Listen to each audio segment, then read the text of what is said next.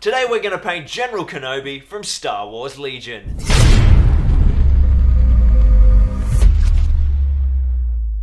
Hello there, and welcome to Zorb Gaming. Today we're going to be checking out how to paint General Kenobi, the mighty leader of the Republic forces from the new Clone Wars box set for Star Wars Legion. We've got a great couple of techniques we're going to be covering today. We'll be revisiting some clone armor, but checking out some new stuff like Jedi robes, of course, our first lightsaber here on Zorb, which is always fun. We're going to be taking a pretty simple approach to lightsabers for now, just something that's nice and easy, that captures the energy of that sizzling, incredible weapon, but isn't crazy complicated, something that you guys can achieve really simply at home to get your General Kenobi or various other Jedi down on the table nice and quickly, because we all want to get into some incredible games with these new units, but we're also going to have a nice look at our first face for the Clone Wars Legion range. Yes, of course, Obi-Wan's not wearing a helmet. Good God, what are we going to do? We'll check out some skin tone, some hair, some eyeballs, for goodness sake. It's going to be awesome. It's a really stunning model that's quite fantastic. It's, again, one of the new plastic models from the clone range that is still soft plastic, isn't the new hard plastics of the droids, but you can really see that FFG have pushed the detail to the extreme. They're looking absolutely stunning now for soft plastics,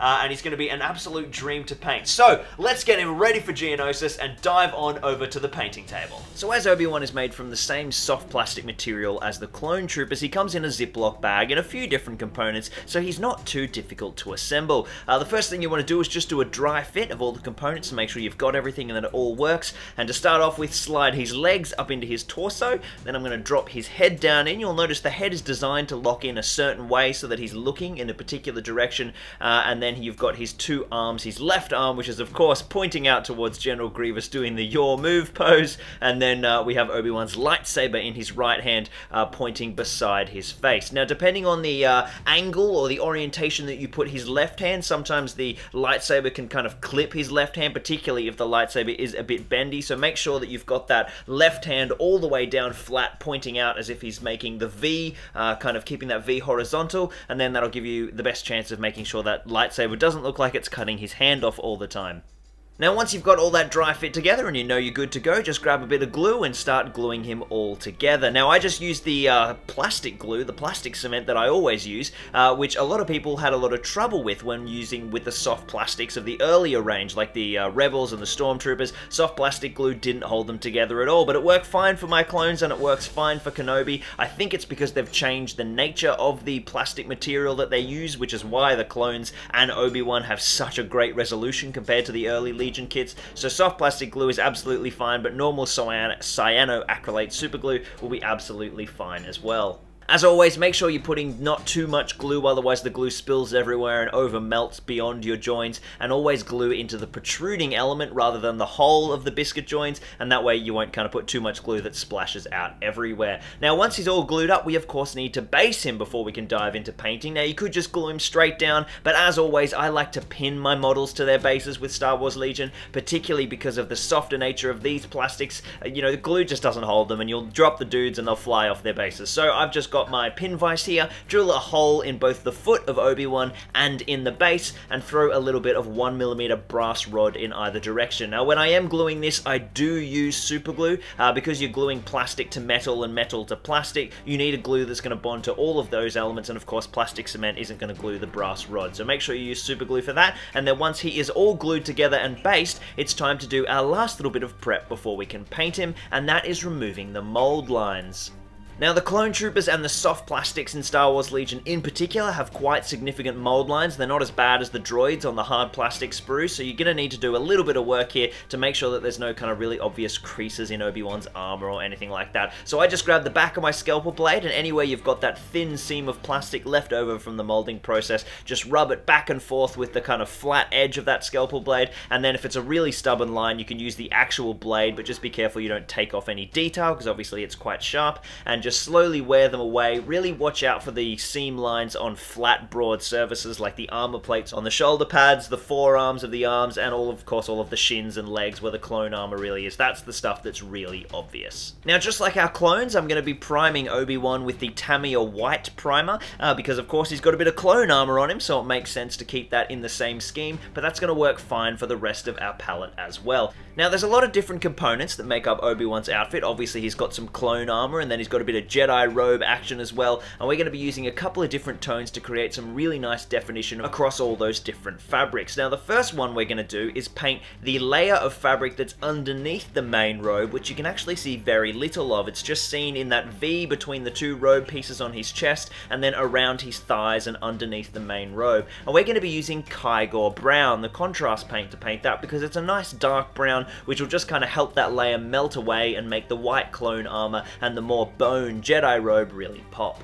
You want to use quite a small detail brush for this because obviously it's quite finicky work, but we can do a little bit of a wet blending trick here to help us get into those nooks and crannies without spilling it onto the wrong areas. Because of course we're using a contrast paint a lot today, we need to make sure that we preserve our prime because we need that white prime underneath the contrast layer. So it's really important that we're accurate with this quite finicky layer, and this is the reason why we're painting it first, because if we make a mistake and accidentally paint over the clone armor or the normal Jedi robe, we can easily come back with a bit of that base coat and re-prime it. So what we want to do here is put our Cygor brown sort of as much as we can in the center of these broad flat regions, and then kind of let that spread around, and then while it's still wet we're going to come back with some Agrax Earthshade, use the low viscosity of the shade to wet blend the Cygor brown into the corners, which will allow that pigment to flow in, and we can fill in all the little nooks and details around his legs and under his Jedi robes without spilling any of that thick gloopy contrast paint all over the proper prime of those lighter layers.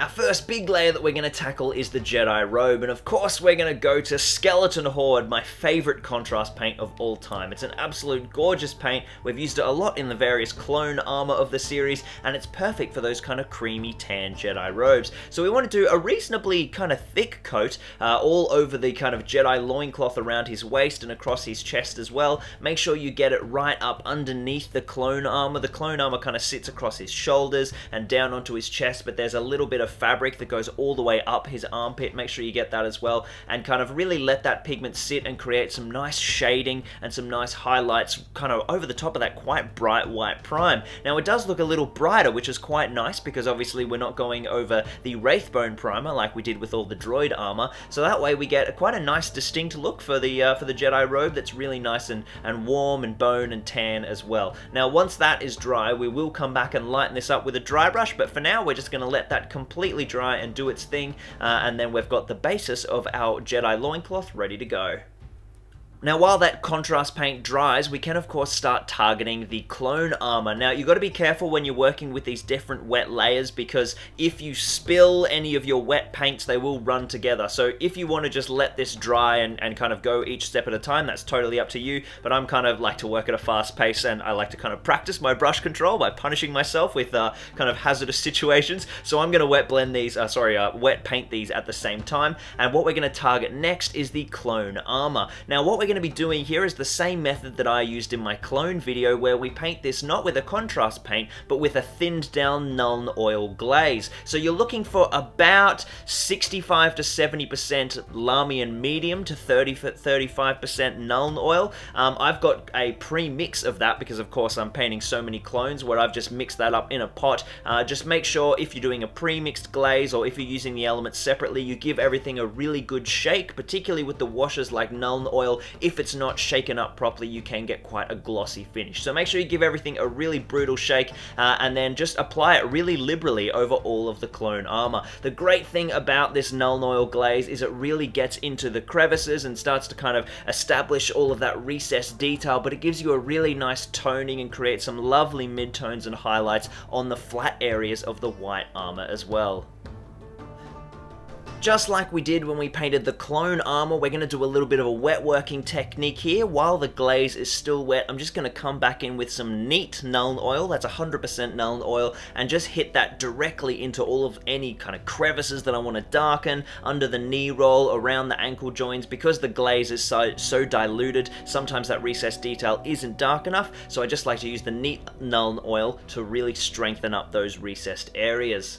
Once all your Nuln oil work is done, it's time to swap out for some Black Templar contrast. Now this Black Templar contrast is a fantastic paint. It has a really nice graduation of pigment that creates some nice kind of grey highlights, particularly over the white, and does a really nice kind of thick black recessed detail as well, and it's really nice on some broader surfaces. We're going to be using it here for Obi-Wan's hands, for his gloves, but you can also grab it and kind of thicken up any of those extra recessed details around the clone armor that just quite weren't dark enough with the neat Nuln oil. When you're applying this to Obi-Wan's hands, make sure that you don't get any on the lightsaber, because of course that is perilously close to Obi-Wan's left hand, but you've also got his fingers in his right hand splayed around the hilt of the lightsaber. We don't want any of that black because that'll be too dark for the contrast that we want to use on that area later, so be very careful when you're applying this to his very small fingers.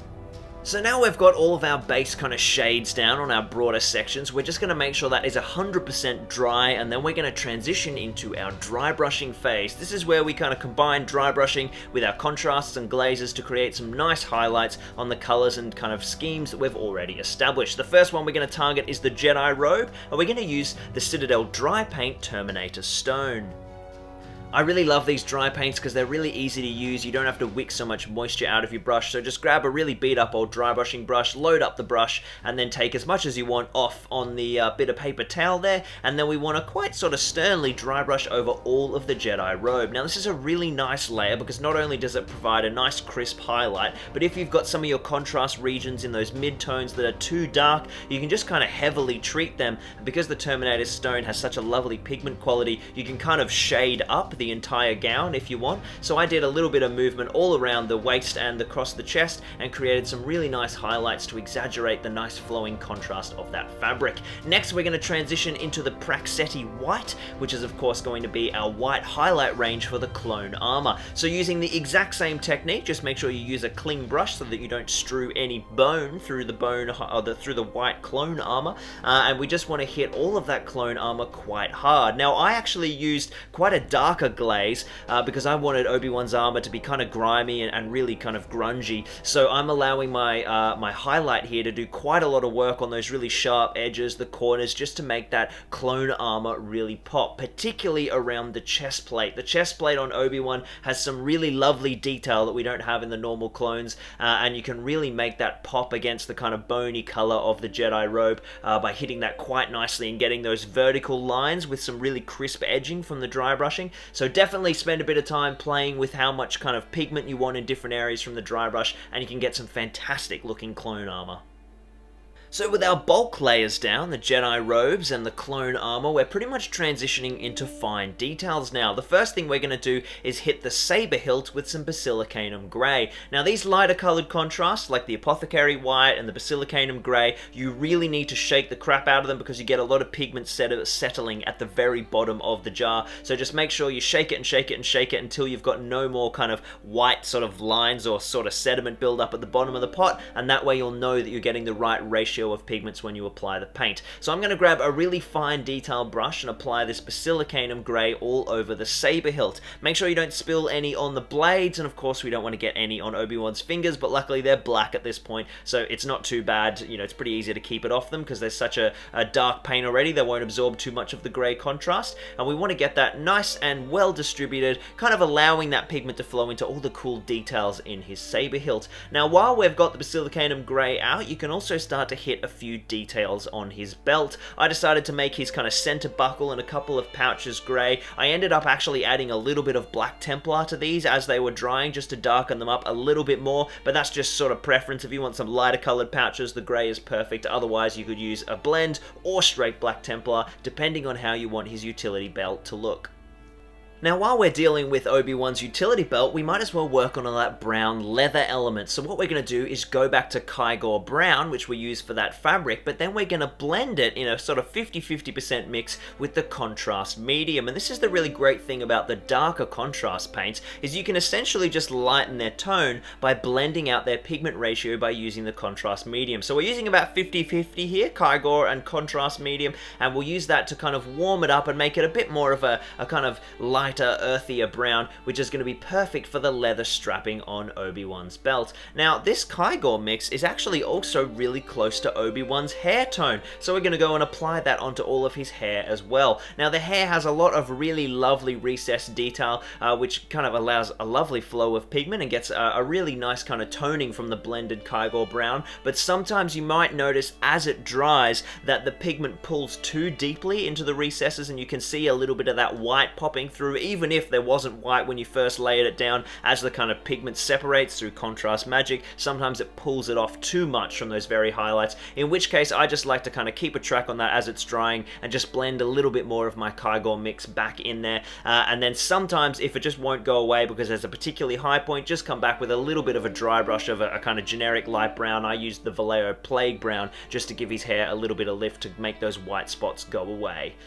Now, after you've done Obi-Wan's hair, don't forget to get his beard and his moustache and his sideburns, but it's very important that you leave his ear, which is sandwiched between the sideburns and the back side of his hair and his beard, leave them white so that we can get some nice skin tone on them at a later date. And that way you'll get a really nice flow of hair that's really obvious because you've got the obvious distinction of that ear and the cheek against the sideburn and the beard.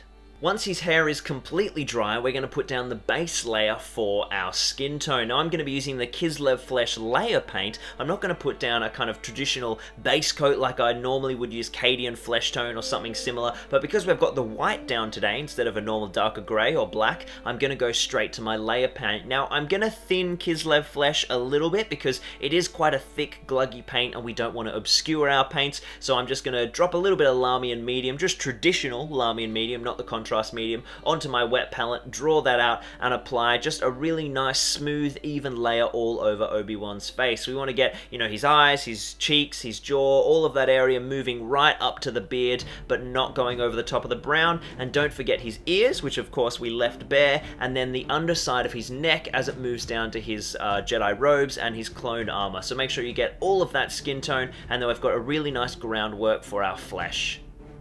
So while we wait for that skin layer to dry, we're just going to work a little more on the saber hilt by grabbing some Stormhost Silver, which is of course the new version of Mithril Silver, and we're just going to do a really light kind of almost a dry brushing highlight, like a bit of an overbrush on the saber hilt, picking up all of the raised details and just giving it a little bit more of that silvery sheen than the grey that we've got there at the moment. The great thing about the grey is it creates that sort of shade and that undertoning. If you went straight metallic, you'd have to wash it to try and really push some shades into it, which can be quite difficult. So this little silver highlight gives a nice kick to the saber that looks lovely and natural.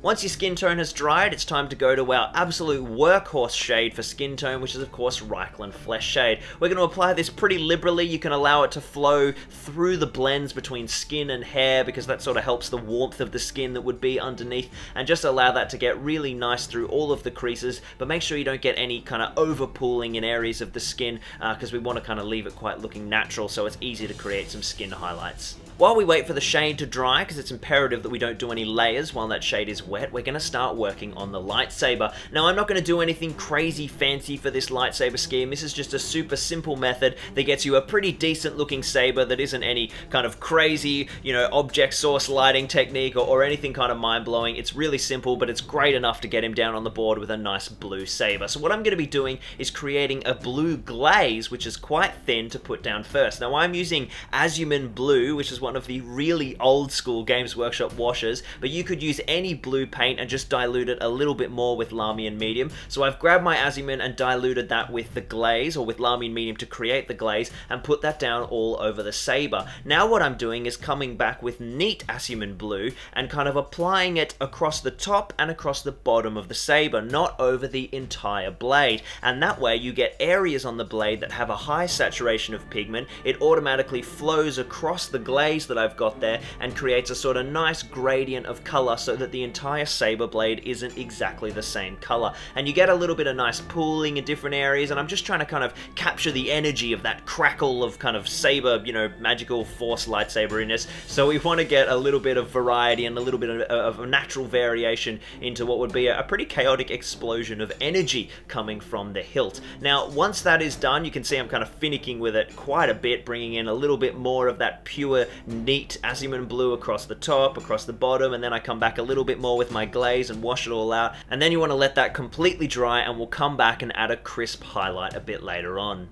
While I've been dicking around with those glazes, our flesh tone shade is now finished, so now we're going to do a nice simple highlight, just with a blend of that same Kislev flesh that I put down, and bone white from Vallejo, which is the same as Ushabti bone, I think, from Games Workshop, any kind of bleached bone color. And we're going to do a bit of a 50-50 mix of bone and Kislev flesh, just to create kind of one tonal variation lighter for our highlights. Now, it's really important the way that we highlight this model, because there's some beautiful natural kind of bone formations that we can access, and it's a really easy job. One of the easiest highlights I think I've ever done this model. It's a nicely sculpted face. We want to hit the nose, the top of the nose going down over the nasal cavities, but not all the way down into that recessed join. And then we want to hit the tops of the cheekbones, leaving a little bit of skin between the cheekbone and the nose, and leaving a little bit of that underneath layer before we get to the hair. And then we want to hit the two eyebrows, which are quite accentuated. They're kind of ridging down towards the top of the nose, and then we just want to create a couple of thin brow lines going up his brow towards his hairline. So just a couple of, like, you know, that's like 6 or 7 easy brush strokes, which look absolutely fantastic. Now we're going to jump into doing the eyes. Now, eyes aren't for everybody. You certainly don't have to do it, but I like to create eyes on my models. For me, it's just an extra layer of detail that really brings the model to life, and particularly for heroes like Obi-Wan, I want him to be really captivating. So what I'm going to do is grab my smallest brush ever, grab some pure white paint. I'm using, I think, white Scar, and we want to keep it nice and thin and make sure there's not too much paint on the brush. You can see me taking the excess off there on my thumbnail, and then with a lot of brush control and a lot of slow breathing, we want to edge our brush slightly into the socket and just leave a small circle of white. If it's too much or you miss, just grab another brush that's a little bit damp and you can just brush it straight off, which is really kind of a key while you make sure that your previous layers are completely dry, otherwise you'll accidentally pull off your paint. And then yeah, just practice makes perfect with this one. Basically, if you screw it up completely, you can always just paint over with a fresh layer of that Kislev flesh, and then you can start again. So do a white dot in each of the eyes, and then what I'm going to do is wait for that to dry, which doesn't take too long because it's a very small amount of paint, and then come back with some Chaos Black and do the exact same thing, but doing a much smaller dot to create our black pupil. Now with the Chaos Black, it's really important that you just don't have too much paint on your brush. I'd say that's the biggest mistake people make, because you accidentally, you either slip or you kind of pause too long and too much paint transfers to the model, and you don't have a white eyeball, you have a black eyeball. So I like to take a lot of that paint off on my thumb. What I kind of do is I load up the brush and then I go, okay, how many dots on my thumbnail can I do before I get to an acceptable size pupil? And then I go, okay, if it's taking me 5 dots to take off that paint, then I'll just dip my paintbrush in, take 4 off, and then apply it to the model. And that way you kind of got a rough guide or a rough estimation of what's going to be coming out of that brush at that time. So yeah, with eyes, practice makes perfect.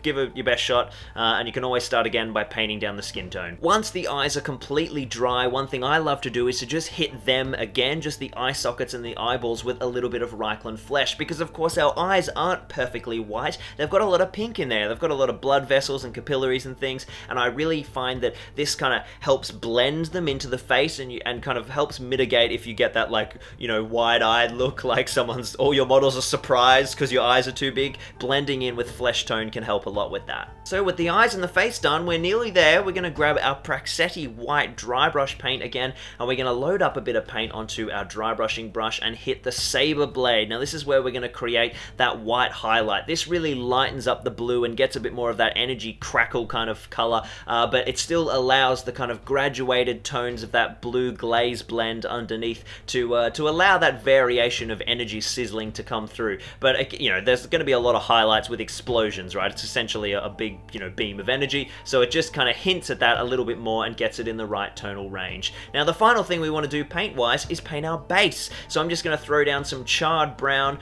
from the Vallejo game color range and put that all over the base on the rim, as well as the kind of broad section as well, and that's going to be the basis for our base scheme, which is what we're going to use to create a nice Geonosian scheme to match the rest of my clone troopers, who are of course going to be duking taking it out on Geonosis against these droids and Grievous. So once that charred brown is completely down and completely dry, I'm going to use my Luke's APS Mars Earth base ready mix to create the perfect Geonosis base. Now you can get this base ready mix from my store, zorpazorp.com. You can check that out in the description, and it's just an amazing blend of grouts and soils and rocks that you just put a bit of glue on the base, dip it in, and it's ready to go. It's fantastic. So I'm going to grab my Luke's APS base ready mix, which is a lovely sticky glue, absolutely fantastic for basing. Put that on the base pretty thick, and then kind of grab like a skewer or a popsicle stick and just spread it around really carefully, making sure to not get too much of it on Obi-Wan's boots. A little bit's fine because there'd be mud flicking up everywhere as he runs across the plains of Geonosis.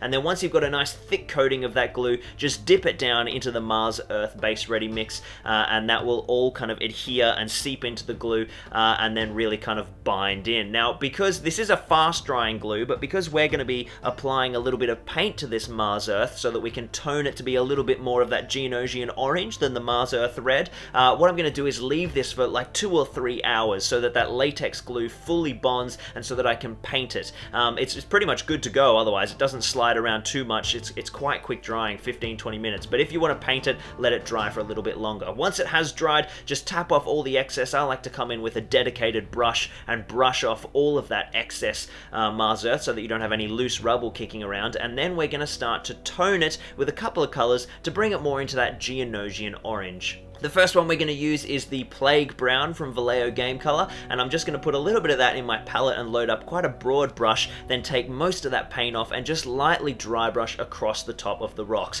We want to really kind of establish a mid-tone here. If you imagine the Mars Earth is our undertone, this orange is going to be our mid-tone, and then we want to hit all of the areas of the rock, the kind of rubble, all the different chunks, and then we're also going to use this to dry brush around the rim of the base, just to lighten that up and blend it into the Geonosian scheme as well. Once that Plague Brown is down, I'm just going to grab the Bone White from Vallejo Game Color, and we're just going to do another quick dry brush across the very top of the Geonosian Earth, just to give it a nice kick, a nice highlight, as if the sun is beaming down on the Geonosian plains. And there we have a fully based and ready for war General Kenobi. Now, I'm absolutely stoked with this paint scheme, particularly for how long it took me. This was probably like an hour and a half's work. It's definitely a very, very doable scheme. It's not sort of crazy complicated. You could definitely go more intense, doing kind of, you know, really edge highlighting on all of the Jedi robes and going a bit more crazy with object source lighting from the lightsaber. So potentially we could look at doing a more in-depth look at lightsabers and a couple of extra complex techniques, but I think this guy is